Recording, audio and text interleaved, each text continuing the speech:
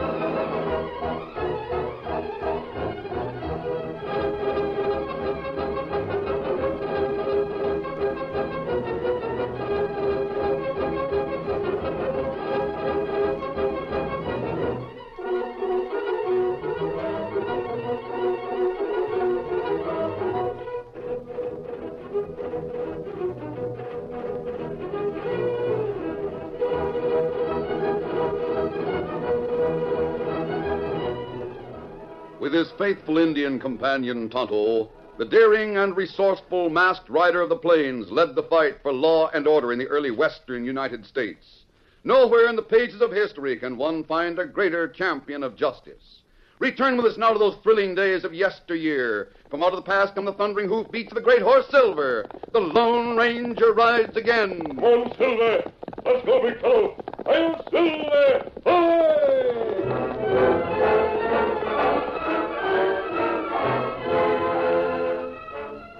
Grandma Prindle and her husband Abe maintained a little shop in Deerfoot. They sold oil, tobacco, candles, and other commodities to the neighbors who patronized the shop as often as possible. Grandma was in a rocking chair in the rear of the store when Tonto came through the door and received Abe's customary greeting. Good morning to you, Injun. Good morning. How? Well, now, can't you say any more than that? What's your name and where you from? Reckon you're a stranger in Deerfoot, ain't you? Me stranger. Me Tonto. Well, Tonto, what do you want? You got sugar? Matilda, Yes, Abe. we happen to have any sugar in stock? Can't tell just yet, Abe. Ask the redskin something more. So you say your name's Tonto, huh? That right. Let me see. What do you want the sugar for? Well, me want it for friend. Want sugar for camp. Maybe some for horse. You hear that, Matilda? Yep, it's all right, Abe. We got the sugar. Let him have what he wants. I thought you'd say that. You'll have to get some out the barrel and back. You see, Tonto, my wife there, she can't see. Her eyes have gone bad. Me sorry.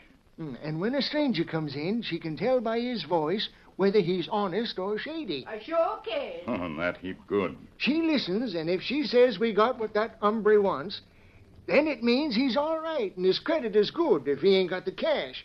But if she says he's a shady critter, then he can't get no credit. Oh, me pay cash. Cash? For land's sakes. You hear that, Matilda? Abe, you go get that sugar done up before he changes his mind. How much you want? Me want 5 pounds. Yes, sirree. 5 pounds. Cash money. Got it. So your name is Tonto, eh? That right? Now, who's this? Aye. Who's running this store? I want some tobacco and I'm in a hurry. Yes, sir, I'll get it. My husband's busy, but I'll get it for you. I know just where to lay my hands Give me on 2 it. plugs. You haven't been here before, have what's you? that to you? Give me that tobacco and stop the talk. Oh, I'm getting it. Just a second now. Oh, not there. It's on the shelf below. Oh. That's it. What's the matter with you? Here's your tobacco. Thank you. Pay you next time when I'm through this way. But, mister... I said I'd pay you later. If you don't like that, just try and take that stuff away from me. Please. Goodbye. Thanks for the tobacco. You wait. Well, doggone if it's not a redskin. Take your hands off me. You pay. Hey, you sure have your nerve, Redskin, talking to me that way. Now let go of my arm and stand aside before I get mad. You get mad, and he get mad. Come on, let go. You're busting my arm. My You sakes. pay. All right. All right. There's the doggone cash. Now let me go. Now you go. I'll teach you. You drop gun. You... Now, you go. Don't hit me again. I'll go. Ah, Just let me pick up my gun. no, you leave gun. You go. All right. All right, I'm going. Oh, gracious sakes alive, Tonto. Here, gun. You take it. Here's your sugar, Tonto. Say, what was all that shouting I heard? What was all the noise about? Oh, Abe, a crook came in and asked for some tobacco. And when I gave it to him, he wasn't going to pay for it. Huh. If it hadn't been for Tonto, he'd have stole it. Say, is that so? Him leave gun. And you take it. By golly. Oh, Abe. What? Oh, Matilda, what's the trouble? this gun. What about it? Abe, look at it and tell me what's carved on the handle. My fingers wouldn't lie to me, but tell me. Why, what? Well, I'll be... Is it? Is it? Matilda, this is Kurt's shooting iron. Oh, I knew it. Oh, I knew it. It's his initials. Here they are. Carved just like when he put them there. Our grandson. Abe, how did that man get this gun? How could he get it from Kurt? Oh, do you think maybe he killed him? Matilda, are you certain that wasn't Kurt that was in here? Oh, no, Abe, that wasn't Kurt. That wasn't our grandson. I'd know Kurt's voice anywhere, anytime. I've been hearing it every night, singing to me, just like Kurt used to sing. Oh, I'll never forget the way he used to sing. No, Abe, that man wasn't Kurt. Then how'd that man get Kurt's gun? If we only knew. Oh, where is Kurt? What's he been doing all these years since him and me fought?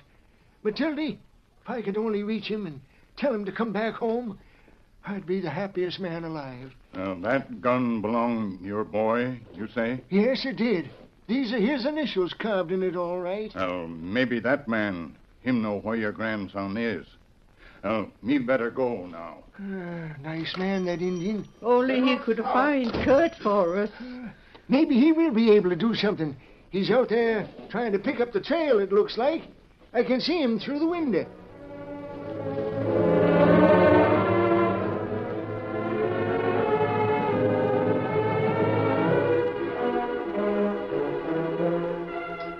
Back in the hills, the Lone Ranger waited at the camp that was well hidden in a canyon. Suddenly, he heard hoofs approaching. As Tonto galloped toward him, the Lone Ranger knew that something had happened by the Indian's appearance. Hello, Scott. Oh, fella. Oh, fella. What is it? Kimosabe. You know a fella by name Kurt Prindle? Yes, his grandparents run the general store in Deerfoot. Well, him leave home long time ago. Yes, I know. I heard about the trouble between Kurt and his grandfather. Fella come into store, make trouble. Me take his gun. Old lady say gun belonged to Kurt. You mean he had a gun that belonged to Abe Prindle's grandson? That right? How are Abe and his wife? Oh, woman's eyes. Not good. Her eyes were failing the last time I heard of her. Is she blind now? That right. What a shame. She's a grand woman. Tonto, did you try to locate Kurt through the man who had the gun? Well, man right away. Did you notice where he went? Well, Tonto trail him little way, then come here. Can you pick up the trail? Me do it. Come along, then. Kurt belongs with his grandparents. They need him. Here, Silver. Here, big fellow. Let's go, Tonto. Get him up, Scout. Come on, Silver.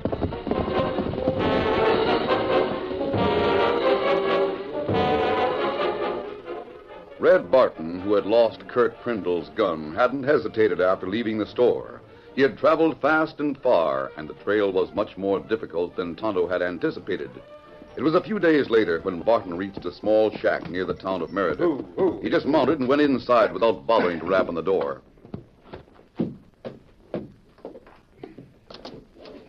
Hi, Barton. Made a fast trip. Yeah. Well, Butch, what'd you do while I was gone? Plenty. What? I've been seeing to it we can clear out pronto when we get ready to move on. What'd you learn over at Deerfoot? Will that do for a hideout when we leave here? Yeah, folks over there don't ask too many questions. We can hang around there for a while without any trouble. Good enough. How much you reckon old Mosby keeps in that safe of his? Quite a bit from what I could find out.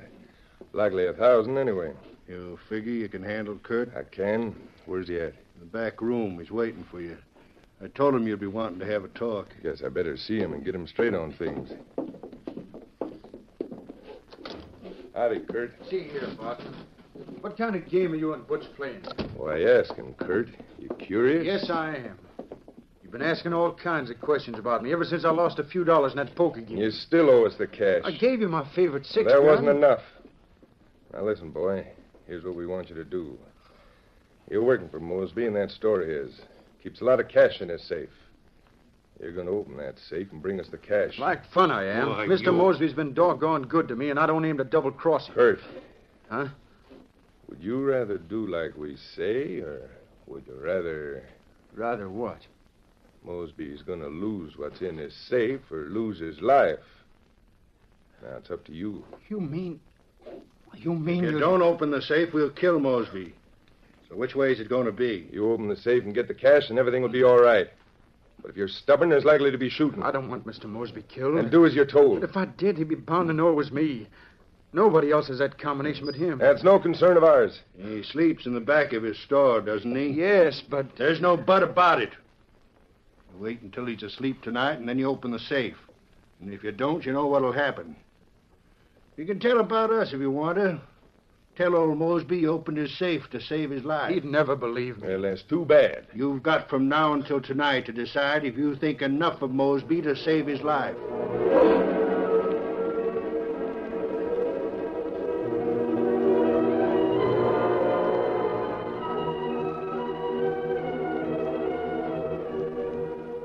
The town of Meredith had grown up around the Mosby Emporium.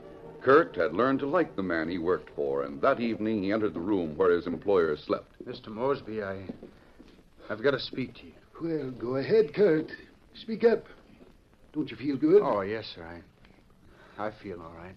You know, I'm glad you dropped in. I wanted to talk to you for quite a spell. Sit down, sit down. Talk to me? That's right. I like you, Kurt. I'd like to know you better. Know more about you. You never told me anything about your home or your family. Where are they? They live in Deerfoot. Deerfoot, eh? Well, that's not so far from here. Couple of days is all. Why is it you never see them? Grandpa and I had a fight some time ago. I haven't been home since. Oh, that's not good, Kurt. Not good at all. I know that. You said you wanted to speak to me about something. Mr. Mosby, how much cash do you keep in your safe? Oh, I reckon there's about $1,200 there right now. Why do you ask? I wonder if you'd lend me that much money. $1,200? Sakes alive, Kurt, that's a lot of money. I know it is. Why, it's enough to buy a house. You fixing to get married and settle down? Well, no. Then what in tarnation? Oh, Mr. Mosby, I can't explain, but you'll have to believe me. I've just got to have that cash. Well, sounds like maybe you're in trouble. Is someone suing you? No. Well, I won't ask questions where they're not wanted. I'll tell you what I'll do.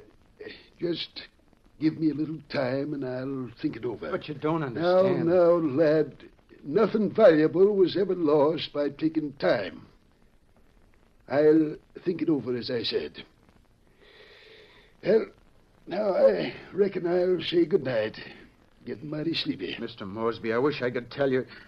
Yeah? Tell me what? Never mind. I guess it just wouldn't do any good.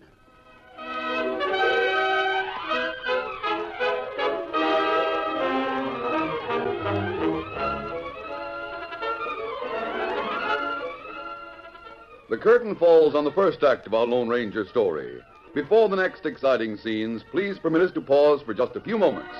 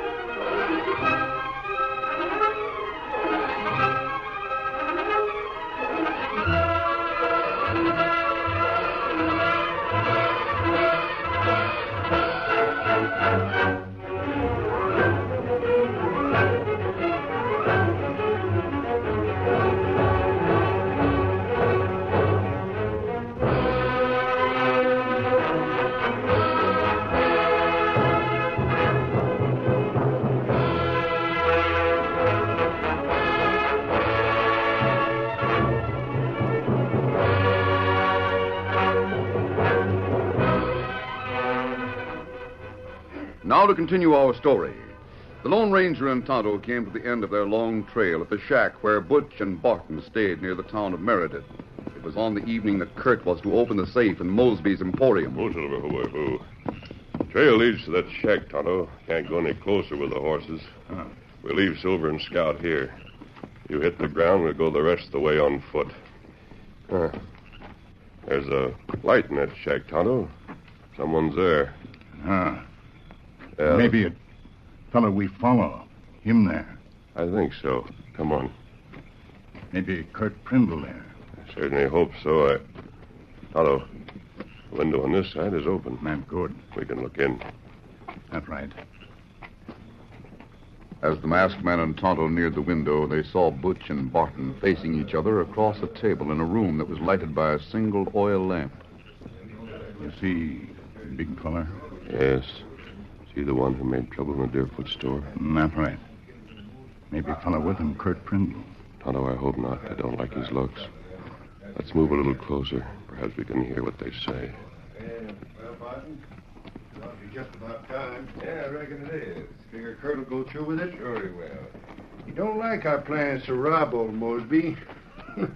Not that I care whether he likes him or not. He'll do what we want, even if he does get blamed for the robbery. He knows we'll shoot Mosby if he backs out. He should know we're not bluffing.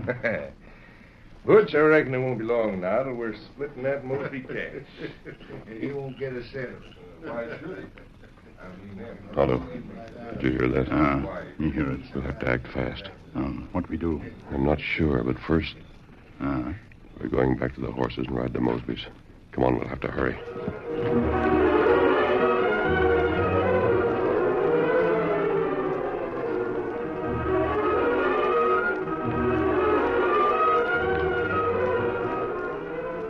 Kurt Prindle waited until he was sure his employer would be sound asleep. Then he crept through the dark emporium and crouched before the iron safe. Perspiration beaded his forehead as he worked the combination, opened the door, and removed the money. Oh, I have to get out of here without waking Mr. Mosby.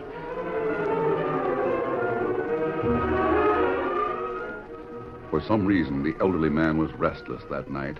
He lay awake for some time wondering why Kurt had wanted to borrow $1,200 in cash. And then he thought he heard a sound beyond the door of his room. I wonder. He got up in the darkness and opened the door silently. Kurt's the only one who has a key to the Emporium. The moonlight slanting through a window fell directly on the Mosby safe, and the door of that safe stood open. What? Mosby ran to the corner and crouched before his vault. Oh, the cash gone. Kurt was asking for it. He must have stolen it from me. No one else could open this box. Oh, Kurt, to think I trusted you.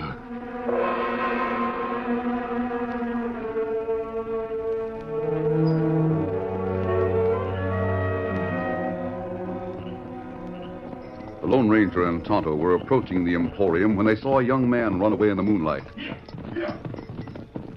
Oh, Silver. Scout, fella. Tonto, must have been Kurt. That's right. We're too late. He's already taken the cash from the safe. You sure of that? He must have. Mosby will never believe that it was done to save his life. Now what we do? Listen to me, Tonto. I have a plan. You said Barton's about as tall as I am. That's right. He's wearing dark clothes, and so am I. What you do? I'm going into that store. Going to take a long chance. You go for the sheriff. Tell him he's needed at Mosby's store as fast as he can get there. Tell him Mosby's been robbed. And then tell him to go to Barton's shack. But you... Never mind me. Get going. Get him up, Scout. Easy, big fellow. Steady. As Tonto rode away, the Lone Ranger ran to the store, raced through the open door, and drew a gun on the old man for the safe. Steady, Mosby. You're covered. What? Hey, you're not Kurt. Hardly. Was it you that robbed this safe? When I looked through the door and saw that you'd discovered your loss, I thought I'd better come back and warn you. Warn me? Yes. You report this robbery to the sheriff before daybreak, you're going to regret it. Because my partner and I will come back. Your partner? Then there's two of you. Yes, two of us. And we mean business. Now get back to your room and stay there.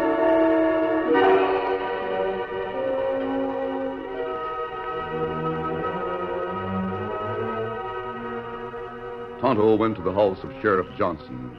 The lights were out, and the Indian had difficulty waking him.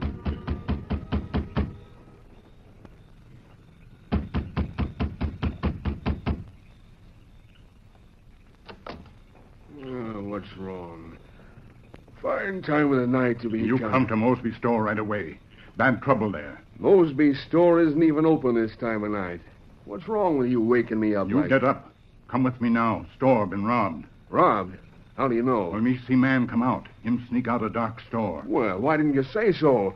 Come on in while I get my boots on. But you hurry. Now, listen. I've been sheriff in this town for nigh on to 10 years. You don't have to tell me what to do. Hand me that other boot there. Here, boot. What did the man look like? Me not see good in dark. Why didn't you grab him or follow him or something? Me know where him go. Him go to Breeton's shack. So me come here to get you. I don't know whether to believe that story or not.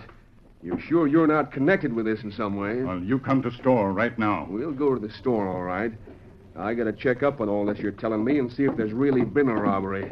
Better help me throw a saddle on my horse. We'll be there in no time.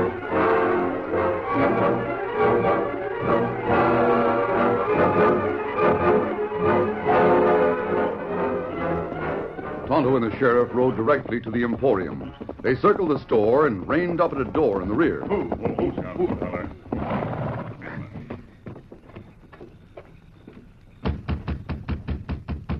Hey there, Mosby, open the door. Oh, Sheriff, thank goodness you're here. I didn't dare go out to get you. Thieves are watching for me to do that. This Indian says you've been robbed. Well, I don't know how he knew it, but it's true. There were two of them.